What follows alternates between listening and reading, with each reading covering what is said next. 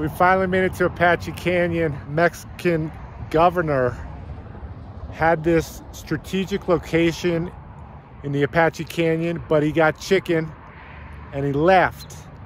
And it allowed for the U.S. and General Kearny to take Santa Fe without much of a battle at all. There was a little bit of revolt, you know, in Taos later.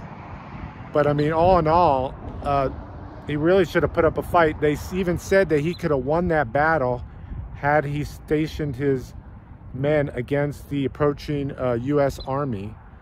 One of the funny quotes was, they said it was so dry out here, it hadn't seen water since Noah's flood. So that goes to tell you, it was a brutal terrain. They had marched all the way from Fort Leavenworth in Missouri. And thank goodness they didn't fight the Mexican army, because might have lost in these brutal canyons here. Apache Canyon, part of history. Get yourself out here, New Mexico, baby.